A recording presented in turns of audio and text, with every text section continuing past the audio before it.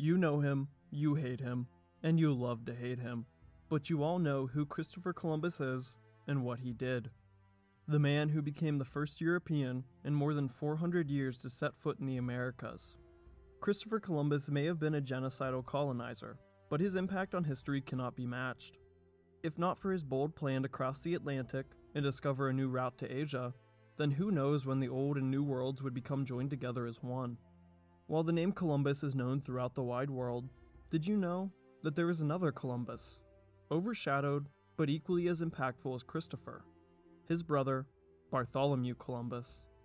This is his story. Bartholomew Columbus was born in 1461 in the Republic of Genoa, modern-day Italy. He was square in the middle of 5 siblings, the eldest being Christopher, and the youngest being his only sister, named Biancinita.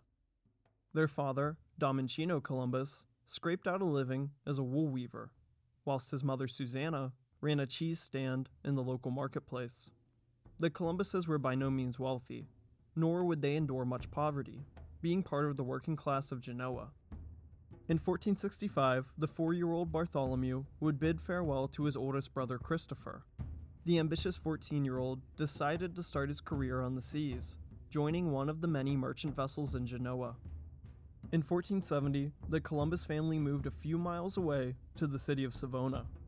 This venture would see the family patriarch, Domenichino the wool weaver, purchase and operate a tavern.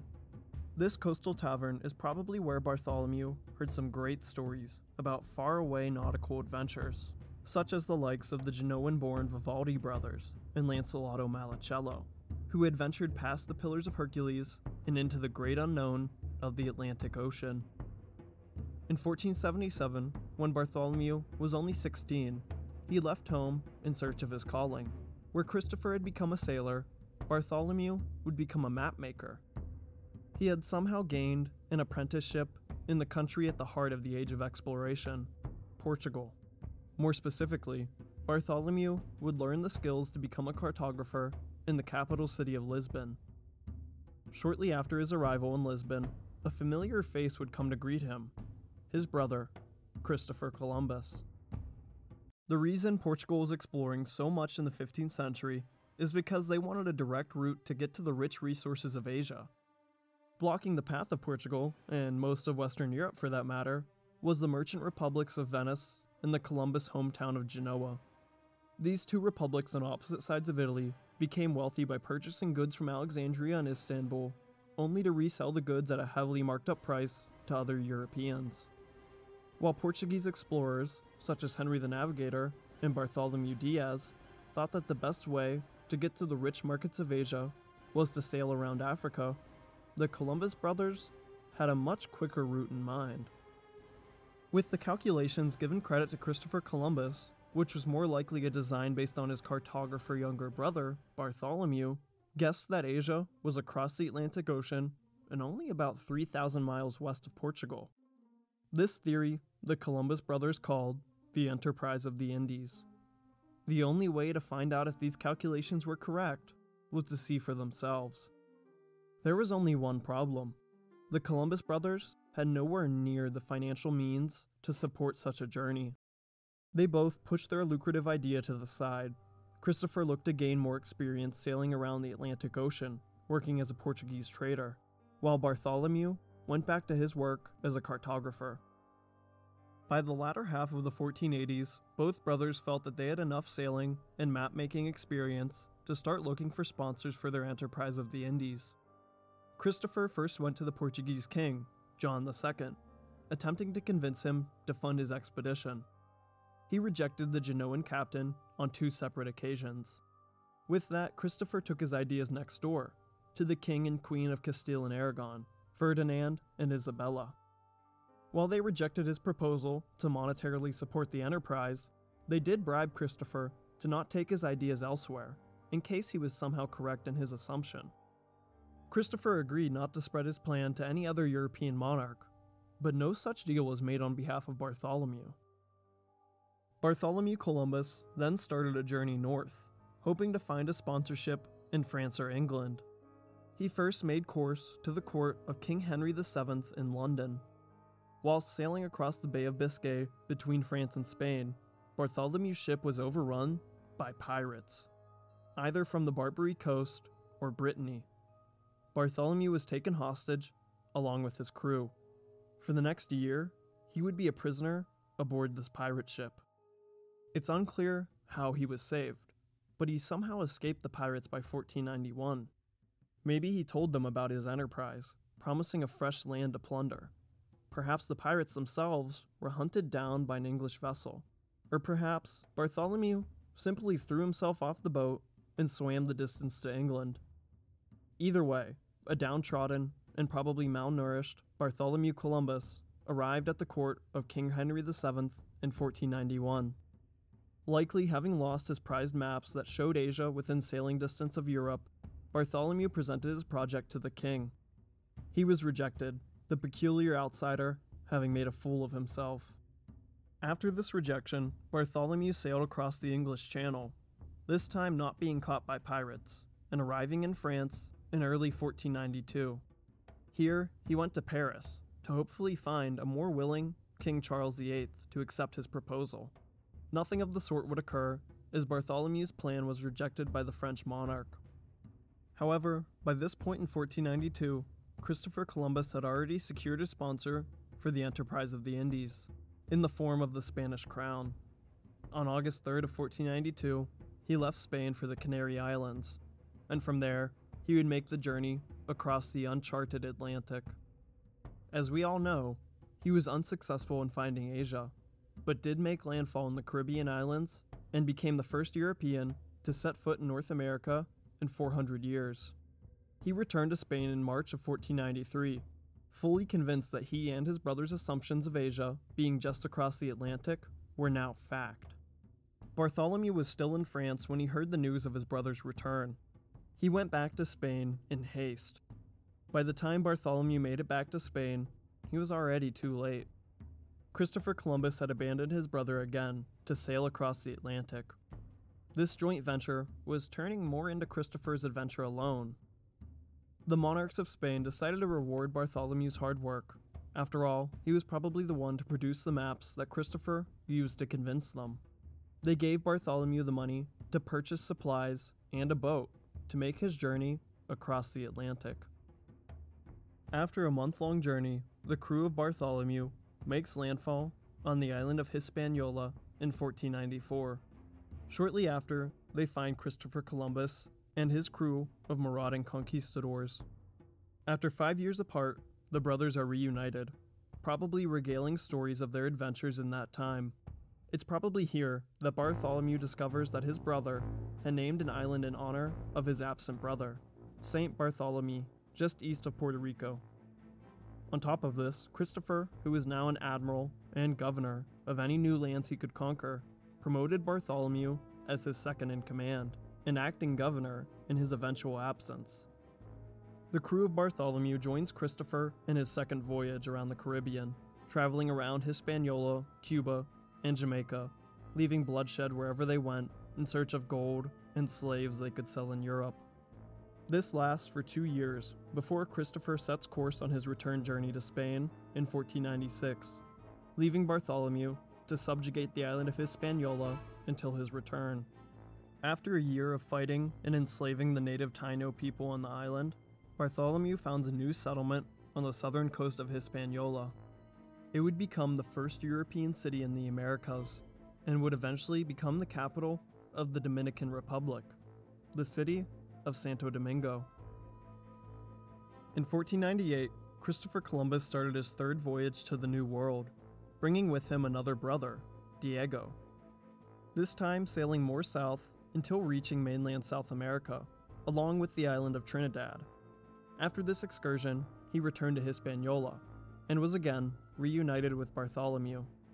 By this point, some of the Spanish explorers who were promised unending riches from the Columbus brothers became disgruntled with their allowance and began to revolt. The Columbuses harshly put down this mutiny, hanging several men. To prevent the rebellion of the rest of their men, they started to sell even more Taino slaves to replace the abundant gold that Christopher had promised them. News of this harshly put down rebellion spread with a stream of slaves across the Atlantic. When Ferdinand and Isabella heard about the cruelties of the Columbus brothers and their brutal subjugation of the Taino people instead of their conversion, they sent out for their arrest, entrusting a knight named Francisco de Bobadilla to investigate the accusations. The most excellent Francisco de Bobadilla arrived in Santo Domingo in 1499, where he arrested Diego Columbus. Christopher and Bartholomew were elsewhere in Hispaniola, going on another bloody conquest of the Taino people when they were ordered back to Santo Domingo by Bobadilla. Here he arrested the two brothers and sent them back to Spain for trial. In their absence, Francisco de Bobadilla was made the far less genocidal governor of the newly conquered Caribbean islands. In late 1500, the three Columbus brothers arrived in Spain, their wrists clanking with chains, as they were in prison for 6 weeks. In 1501, they were summoned to meet Isabella and Ferdinand for their misconduct. Christopher apologized and pleaded with the monarchs, even bringing himself to tears. He felt it was unfair that he had just enriched the Spanish crown immensely, only to be betrayed for being too brutal of a tyrant.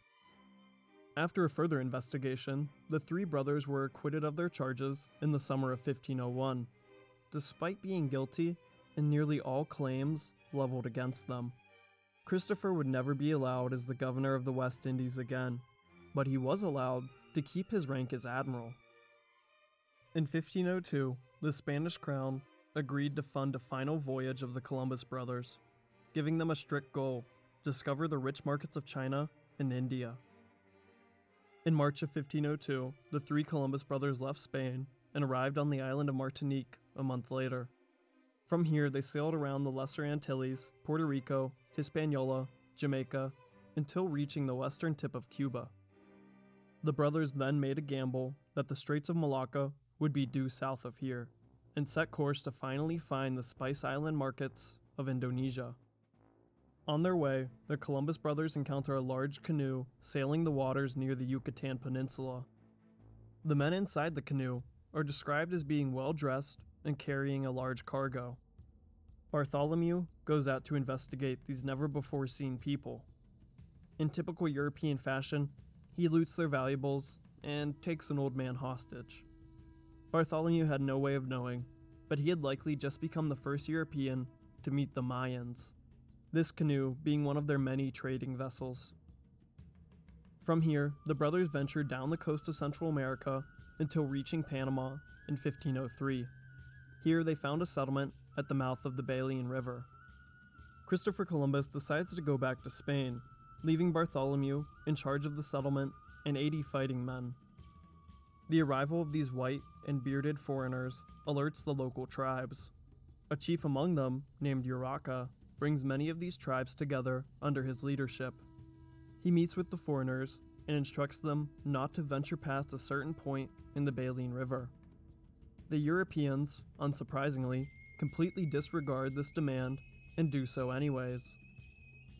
Sensing an impending conflict, Bartholomew captures Urraca and his family, holding them as a hostage on his ship stationed in the Baleine River. Hoping to come to some sort of compromise the Spanish would inevitably break, they start to negotiate with Urraca. The Panamanian chief is having none of it, and only makes outbursts at Bartholomew. Seeing that Urraca will not bend the knee to the conquistadors, Bartholomew orders his men to throw Urraca into the river while his hands and legs were still tied together. For the better part of a year, Bartholomew and his settlement in Panama meet no opposition as they explore for gold and subjugate the nearby land. That is, until Urraca emerged from his watery grave. The Panamanian chief somehow managed to survive being tied up and thrown into the river. Now, he was out for blood. He attacked Bartholomew's settlement with a few thousand native warriors. The 80 men held their ground for a time before retreating to their ship. During this flight, Bartholomew is wounded and is helped onto the boat by his men. Once the Spanish all board, Bartholomew orders that the short-lived settlement in Panama be abandoned and that his men return to Spain. The defeated Bartholomew returns to the Iberian Peninsula by 1505, where he is greeted by his sickly brother, Christopher. Christopher Columbus lingers on for another year before dying in 1506, thereby ending the tale of one of the most brutal conquistadors in history. Bartholomew remained in Spain for a time, even welcoming his first and only child named Maria in 1508. In that same year, Bartholomew's services and experience in the West Indies would be called upon again. This time, not by the Spanish crown directly, but by his nephew and the son of Christopher Columbus, Diego Columbus. While Christopher was stripped of his title of governor of the West Indies and barred from ever holding that title again, his son Diego had no such restrictions. Hoping to find better luck with Diego, King Ferdinand II grants the governorship to him. In 1509, Diego, along with his uncle Bartholomew, leave Spain for Santo Domingo. They arrive in the city, where Diego formally settles into his role as governor. Bartholomew likely acted as an advisor. After all, he probably knew more about the West Indies than anyone else did at this point in time. Bartholomew remained in this role for 2 years, until he was forced back to Spain in 1411. The reason for his return regarded his ownership of Mona Island, to the west of Puerto Rico. Bartholomew had owned the island for the past decade, and planned to keep this strip of Caribbean paradise in the family. The King of Spain, Ferdinand II, saw this as an opportunity. Bartholomew had no sons, and only a bastard daughter, meaning that the inheritance of the island would not be a direct succession. Bartholomew was then forced to give Mona Island up to the king upon his eventual death, although he would retain ownership in his lifetime. With this island debate settled, Bartholomew returned to Santo Domingo in 1512. Here he lived in the city that he had founded for the next 2 years, seeing how much the city had grown from its initial founding as a fort to becoming America's largest settlement of Europeans. Bartholomew died in 1514 at the age of 54, his cause of death being unknown. Bartholomew Columbus, the overshadowed younger brother of the significantly more famous and hated Christopher Columbus, does not get enough credit in regard to the discovery of the New World. He was likely the one who made the maps and incorrect calculations that Asia was only 3,000 miles across the Atlantic, seeing as he was a professionally trained cartographer. He may have been just as much as a bloodthirsty conquistador as his older brother, but that should not disqualify his name from being taught alongside his brother in the discovery of the New World.